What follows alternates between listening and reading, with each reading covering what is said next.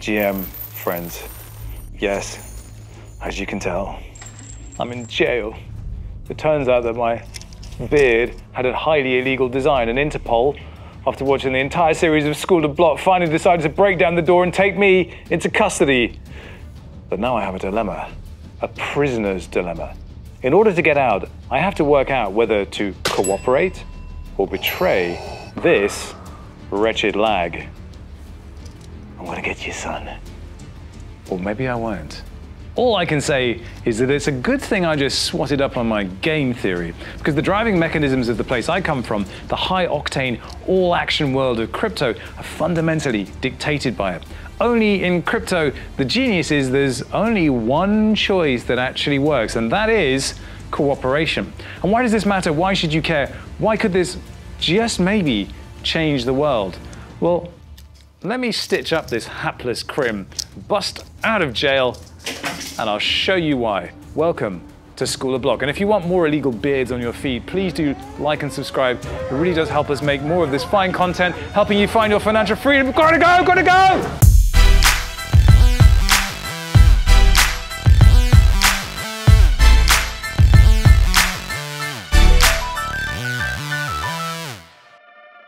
You, me, people everywhere. What do they want? Generally speaking, what's best for them? Are they fussed about what's best for anyone else? Not so much.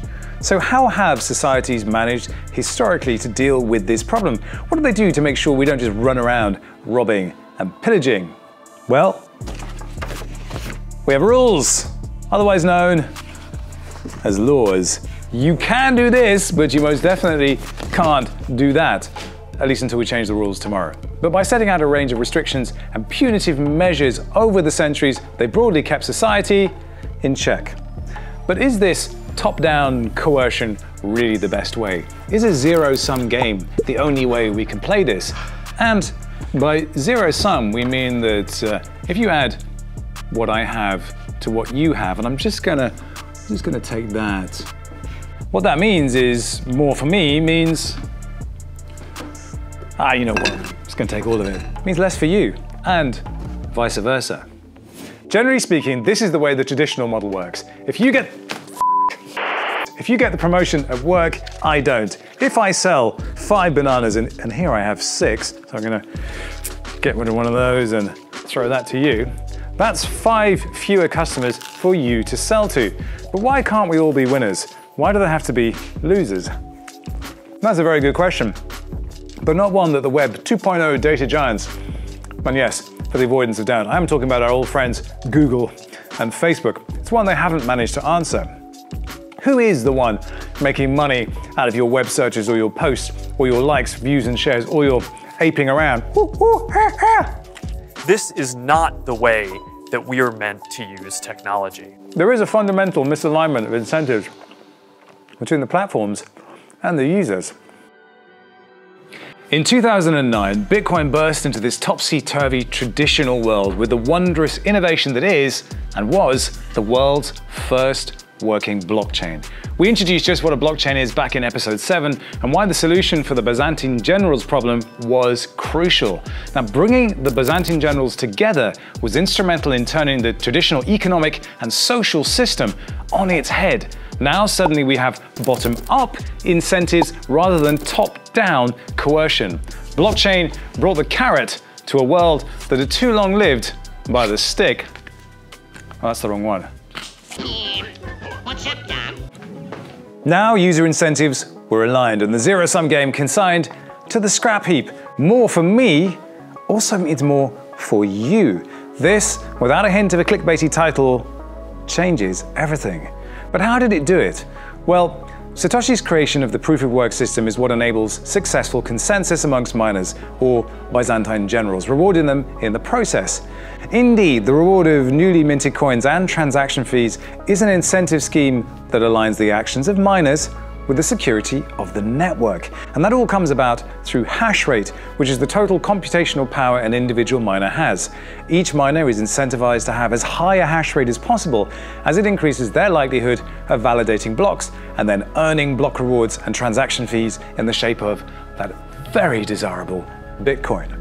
And when all miners are incentivized as such, it has the secondary benefit of increasing the amount of energy it would take a rogue player to spend in order to alter past blocks and thus hack the blockchain. Even if you owned 51% of the hash power, how much energy would you need to spend to change history? Now, it's not just about security either. More hash power works well for everyone, from mining incentives to the price of Bitcoin itself. Now, let's say you are a miner, and here we have one. Hush now. And suddenly more miners start mining. More competition is bad, right? What have you got there? Thank you. But not in this case, because these extra miners further secure the network, and the Bitcoin you previously earned as rewards is thus more secure and valuable. And let's say you don't actually mine Bitcoin but run a node. Why would you do that if you're not earning rewards? Well, that's because the node itself contributes to the security and the value of the ecosystem, and thus to the value of the asset you're holding yourself. You're doing some of the work. Everyone is rewarded for what they give to the ecosystem. In each of these cases, we can see how the individual incentives align with the greater community to create a fundamentally meritocratic and democratic system. And it's not just the basic design of blockchain that utilizes win-win game theory. DeFi moves the game on. Certain protocols adjust the yield dynamically depending on the available liquidity. So if there's less liquidity, bear with me, it's less secure, but the yields are higher. Rewarding you for taking that risk, and vice versa. So the incentives are always aligned. The arrival of second and third generation blockchains discussed in episode 36 have taken this one step further. Decentralized, autonomous organizations, social tokens, and NFTs have added a cultural layer to these financial incentives. Look at the loot owners who've come together to develop a game based on the NFTs that they own, or the Bored Apes. Any additional intellectual or artistic contribution from any given ape drives up the value of all apes. So when Timbaland's making hip-hop tracks, everybody benefits. More for me also equals more for everybody else. And these aligned incentives are one of the key reasons why the Bored Apes have been so successful, and the floor price is enough to buy, well, a Lambo. Who got the keys to the Lambo? And DAO members everywhere who can vote on the decisions their organization takes in a completely transparent, democratic process. Stop it! I've voted already! The value of each of these projects is derived from the community, the artistic and intellectual contributions of its members. The positive acts of any given individual increase the value of the group. Again, the incentives are aligned. Take a look at FWB, first mentioned in episode 22. The value of the tokens shot up in value because the individuals in it contributed to the success of the entire project. Or MakerDAO, an organization dedicated to the management of the DeFi protocol, Maker. The success of the project has led to over 400 platforms integrating the DAI currency, their native stablecoin, with billions of dollars of assets locked in the protocol. Not bad.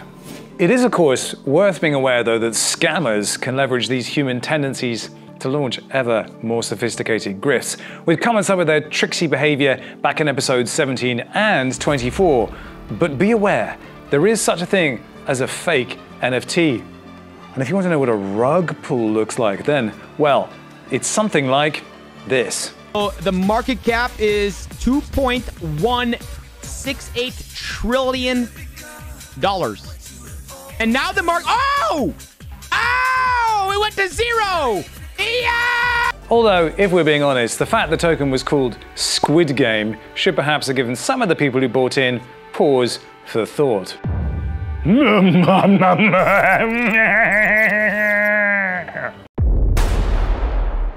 One of the most revolutionary qualities of blockchain isn't the fact you can now buy and spend magical internet money. It's the way it turns established economic and societal systems on their heads. We're only just starting to see the effects of this with the development of second and third generation blockchains, but make no mistake, in a few years' time, the impact is going to be huge. As our digital lives bleed inexorably into the metaverse, we're going to be faced with a choice about where we spend that time, energy, and money. And as blockchain enables bottom-up metaverses owned by the people who use them, our opportunities for financial freedom will increase exponentially, as long as we choose wisely. Finding a way to encourage humans to work together rather than against each other. Let me help you out there, fella. That's going to be perhaps blockchain's biggest achievement. I'm helping you out here, bruv. Give me some time. We've spent so long expecting that advancing our own interest will stitch someone else up that it's ingrained in our psyches, as shown in the way the prisoner's dilemma resonates with us. You know this is made of plastic. You could have taken it off the whole time. The thing is though, win-win isn't just an idealist dream. With blockchain, it's a reality. You've been watching School of Block presented by Ledger and the Defiant, demystifying decentralization one pair of handcuffs at a time. Don't forget to subscribe, come on mate. Drop us a like if that's what you're into, and as always, here's to your financial freedom. Fancy a beer?